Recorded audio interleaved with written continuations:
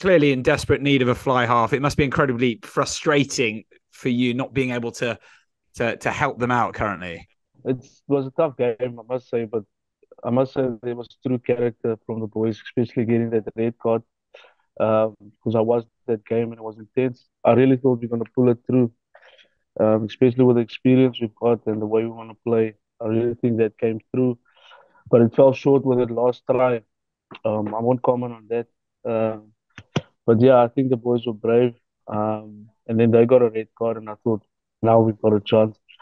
But we fell short. I think Damien is doing well. I think it's a time for to have someone else getting experience at 10 as well, because it's always me and Andre that's always there. And now that we're not available, I think it's a perfect time for him to mold as a player. I told him a few years ago I would really like to add towards you playing fly for the country when I'm finished.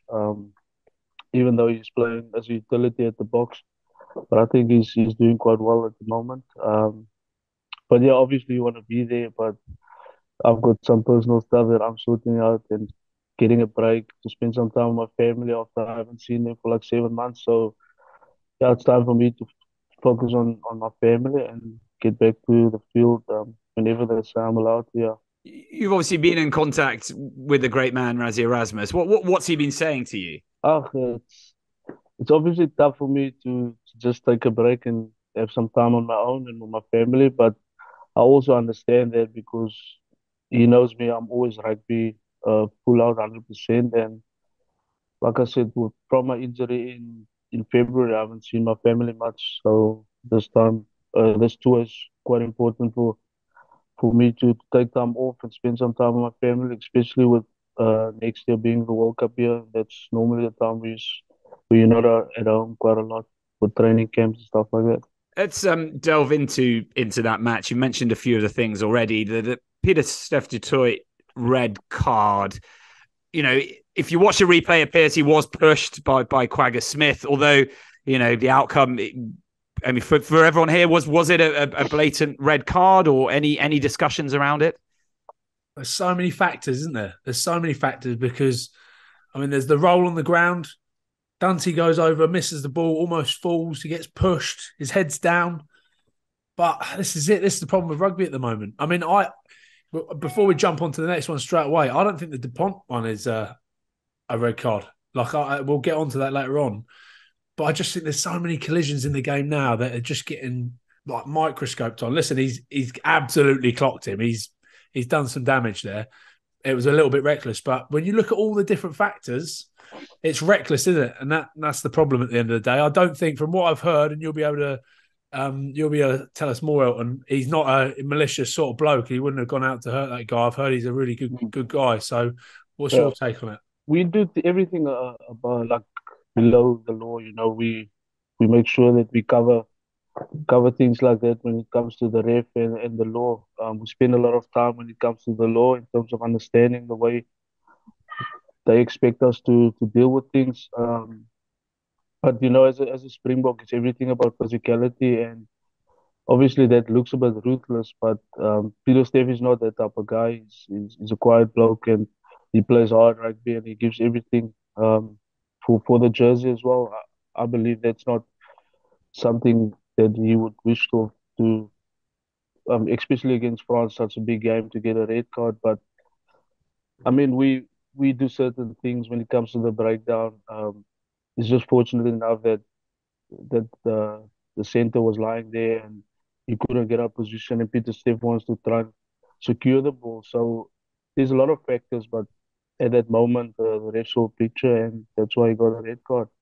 Because Damien also went with the same aggression, the same body height as well. So that's the way we do things. It's just that there was a player and his head was exposed. The thing is, as well, boys, as you know as well, that like a coach there is telling you that if any French, if you're a Springbok, any French boys around that ball, you're getting rid of them.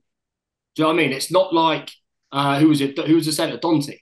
Dante, yeah. Yeah. Like, it's not like he was bolt upright and pieter-steph has gone bolt upright, and like they're close to the ground, and all pieter-steph's thinking is, right, I need to get rid of him to clear the ball so we can play like speed the ball, get the ball away. Do you know what I mean? It's not like it's frustrating because he makes contact with the head, and everyone will say, "Oh, if you make contact with the head, you're a red," and then it's mitigated down, whatever. But fuck me, like he hasn't done it to.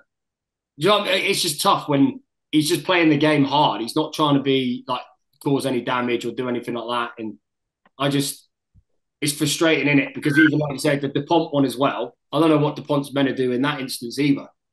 Do you know what I mean? It's like neither of them really, in my eyes, have any other option other than to go and try and clear the ball out and Dupont try and catch the high ball. Do you know what I mean? It's not like pieter-steph's like, oh, there's an opportunity there, I'm going to crack him in the head. He's thinking, I need to get low to the ground, get him off the ball so it's there for our nines to get it away. So it's quite a frustrating one all round, but it's the way the game's going, in it. With the Dupont one, right? But talk to me about this, because he's coming across. I don't think he's taking his eyes off the ball at all. I think he's constantly looking, and he's just been outdone with a jump. Say he was standing still and the same thing happened, he wouldn't have got a red card. He probably would have got a yellow card. It's standing on the ground. So I think they've got to change the rules around it. They've got to change the rules or look at them individually, because at no point does he look at. Was it Cheslin Colby that ended up getting taken out in the air? Yeah. And I don't think he ever looked at Cheslin Colby because he was coming across the field. But say Dupont was stood still, looking at the ball, waiting for it to come down, and Cheslin Colby leaves the ground, catches it, and does the same thing. Is that Dupont's fault for not getting off the ground? I don't think it is. I think they need to have a look at the rules around that, because I could see it. I think yellow card maybe, if anything, but I don't think a red. So yeah, but it's always all fucking speaking again is cards, isn't it? Red cards and yellow cards. It's mental. Yeah. Mental. Well, let's have a quick break from the cards and talk about how South Africa still managed to go pretty much toe-to-toe with the French over that 40-minute period where they were down a man, mainly down to the performances of Willie Leroux and Eben Etzebeth. But Birdsey, how imperious were the both of them? Yeah, no, they were both the class. That pass from Leroux for the try in the corner is just, I love that. But they are... I think when you play South Africa, you know that they're going to try and drag you into a bit of the arm wrestle, into the physicality. Obviously, in the past, you've had France, and I think that's the thing that impressed me most about France in the last 2 weeks is they found that way to win. Pinot scoring last week, and then this week, they're in that arm wrestle. Obviously, they then lose Dupont, albeit the Springboks are already down to 14. But for them, they'll take a lot of credit out of winning that game the dirty way, not necessarily winning it the flash way that we always say to France. But whenever you play South Africa, you know the physicality is going to be one thing that's coming for you. But I've always been a fan of Leroux and his little silky touches. And sometimes when you've got a team that wants to batter the door down, those little intricate passes like the one he put in for the try was world class.